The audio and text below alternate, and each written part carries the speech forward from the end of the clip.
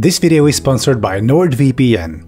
Science fiction and fantasy are subgenres of fiction where your imagination can go absolutely wild, where authors can dream up whatever unbelievable stuff they please, put it on paper, and have absolutely no one question it as long as it's internally consistent. However, there is one thing even the most imaginative authors usually can get away from. That is, having capitalism be their world's dominant economic system. No matter how wild and out there their fictional world is, if there is a modern or near-modern economic system, it will most likely be capitalism. My tricks gonna work on me. Only money. This phenomenon is commonly referred to as capitalist realism, the unconscious acceptance that capitalism is the end of economic history. This is it, we've reached the final form of economics, there are no better alternatives. All we can do is make minor adjustments to perfect it. Therefore, even the wildest fictional world will obviously operate under capitalism because there's just no other way. You get the idea. But there is something else next to capitalist realism, just as pervasive yet rarely talked about, namely automobile realism. Our inability to imagine our lives, our cities, our world without cars. Now, don't get me wrong, cars can be very useful, and in the countryside they will probably always be with us. However, the majority of the planet lives in cities, with the share of urban dwellers constantly increasing. And in cities, cars should not be necessary or even wanted for our everyday lives. In most major cities of most developed countries, it's already completely possible to live car-free. However, when streets are reconstructed or newly built, they still look like this, with the majority of space devoted to cars, despite drivers usually being the minority in the traffic mix. Gotta have space for those metal boxes. For the past couple of years though, an interesting phenomenon has been emerging. Young people are waiting longer and longer to get their driver's licenses, fewer of them actually end up getting it, and yet fewer will actually own a car.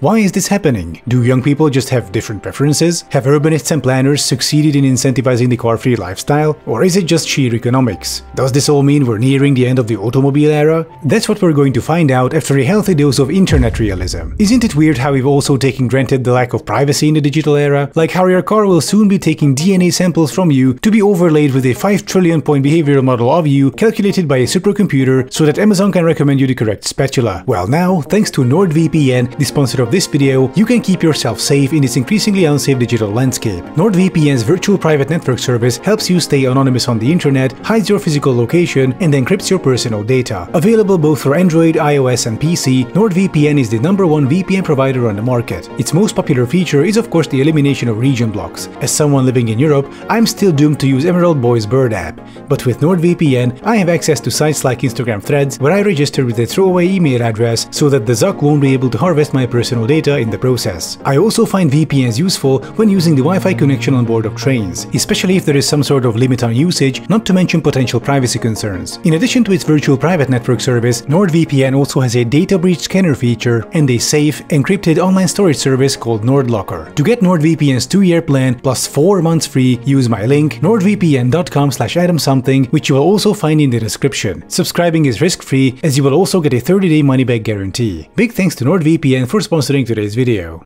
So, what is happening with young people to cause their declining demand for cars and driver's licenses? Is it just different preferences? Have they gone past automobile realism? Is it proper planning that incentivizes car-free lifestyle? Or is it just sheer economics? And what does this mean for the future? Up until the 21st century, getting a driver's license and buying a car were considered a rite of passage for young people, a symbol of true independence where they no longer had to rely on the mommy taxi to get to places. This idea was most prevalent in the US from the 1950s and 60s, especially in newly built car-centric suburbia. It's the image of 1970s cool kids zooming down the freeway in a convertible with disco music blaring, riding into the California sunset. This was the ideal anyway, but then the bills came in. Fuel, insurance, servicing, loan payments. Oh look, a traffic jam. Again. Sitting in your shiny car, stewing for 2 hours in traffic.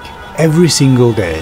For the rest of your productive life. Doesn't sound so good, does it? Ever since we reached peak automobile, when literally everyone started driving everywhere, driving went from something cool and a symbol of freedom to a money sink and a chore. Also yet another cause for climate change. So are young people turning away from cars due to finding it a burden, a chore, or even immoral? Well, there's merit to all of these. For example, statistically speaking, young people are more concerned with climate change, understandably so. They will have to live with the consequences after all, which we are starting to see already. Major fires all over the place, natural disasters, Florida is going underwater. There was even a tornado in the Czech Republic some time ago. It leveled the whole village, it was pretty terrifying. Meanwhile, at the Republican candidates debate, not only did most candidates not believe the existence or severity of climate change, evil Barack Obama without the charisma went further, acknowledged its existence, and said it's actually a good thing.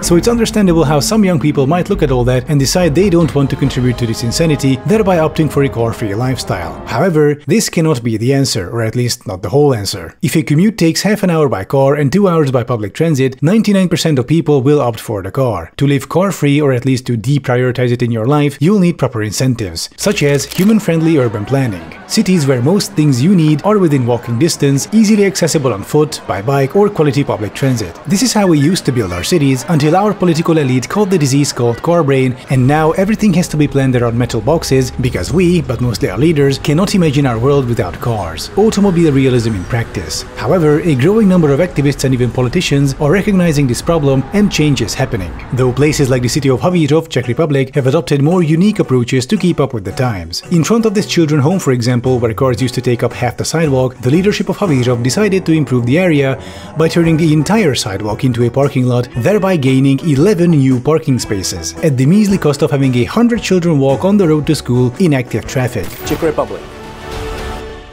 Now you know a little bit what it's like. Will you come?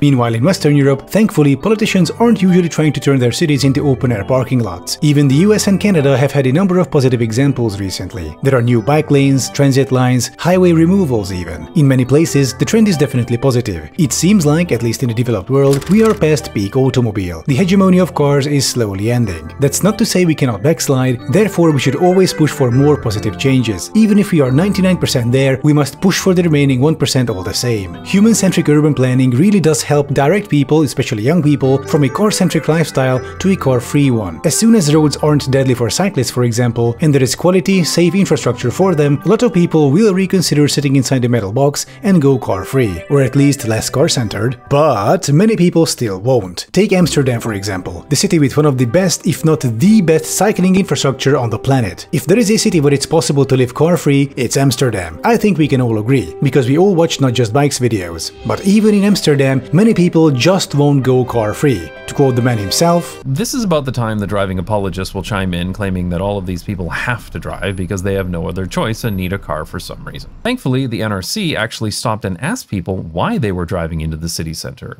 Were they all bringing their poor disabled mothers out to the canals for a sunny Sunday? No.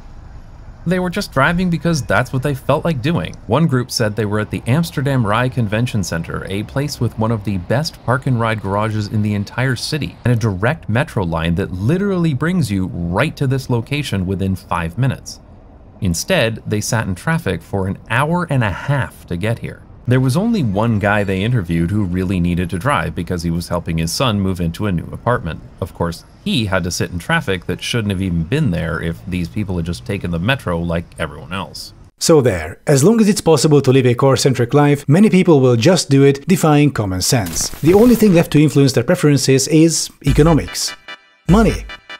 When young people refuse to drive, own a car, or even get a driver's license, changing preferences, environmental concerns, and better alternatives definitely play a role. However, at the end of the day, the biggest reason for young people going car-free is sheer economics. Even though cars didn't get that much more expensive, the cost of living is vastly higher, and salaries, especially for young people, are just not keeping up. Because of that, it's much harder to afford and maintain a car, so young people are naturally looking for alternatives. Some people might find this disappointing. The decrease is not due to a revelation by young people about the negative effects of mass motorization. Not only anyway, at the end of the day it's mostly just cold hard finances. Instead of despairing though, if you, like me, would like to see a less car-oriented future, we should use this momentum to get as far away from peak automobile as possible. To set these positive changes into stone by forcing our cities to adapt and rebuild along the car-free lifestyle instead of the car-centric one. In practice, this means always voting in local elections for the party that promises the most human-friendly changes and that has a chance of getting its representatives into the city government.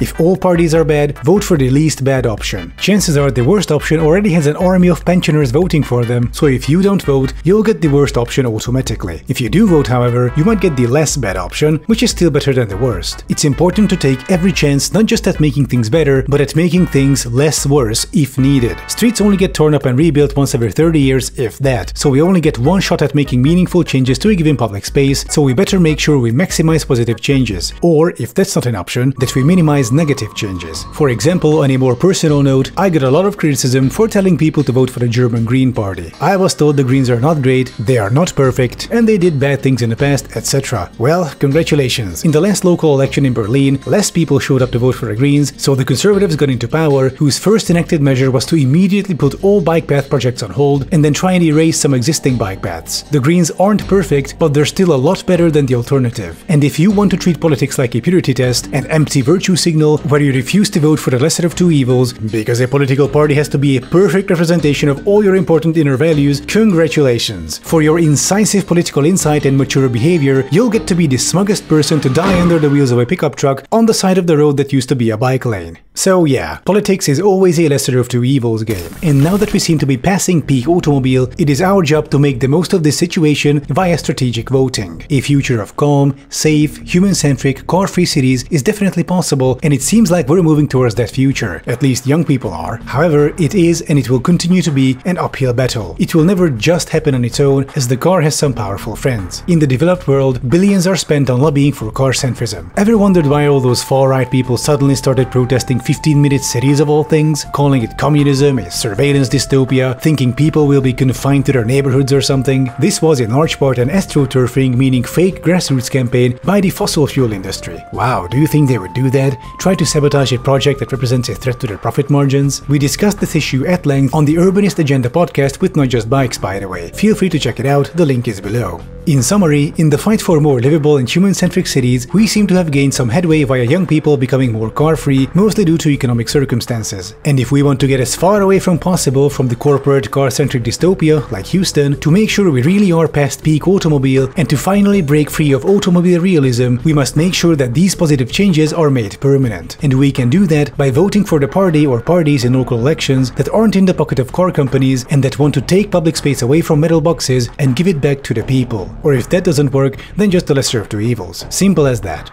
And I thank you for watching. If you like my content, consider supporting me on Patreon, link in the description. And I'll be seeing you next time.